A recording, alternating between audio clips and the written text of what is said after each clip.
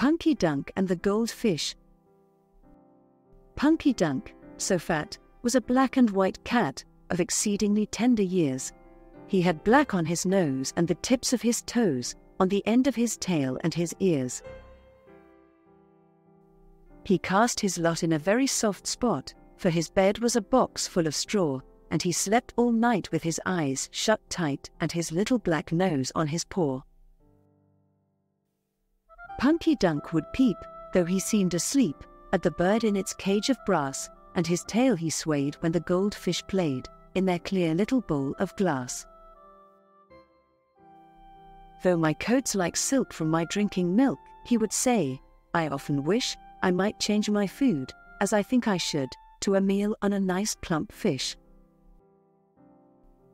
So he winked his eye and he heaved a sigh, and he said, I really think that it would be grand to jump on that stand and see how the fishes drink. The fish globe round he reached with a bound, and stood with his paws on the rim, looking in with an air that was certain to scare the fish as they looked at him. His cunning head bent and his little nose went right down while his tongue flashed red, when, oh, what a sight! The fish in their fright splashed water all over his head.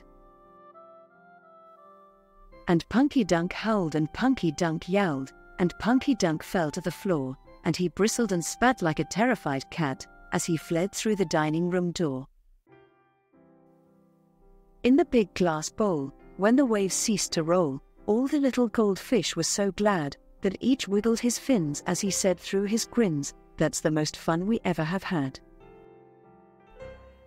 Now Punky Dunk lies on the floor and he sighs, it is best for a cat to be good, for I cannot forget how I got my coat wet, when I didn't do just as I should.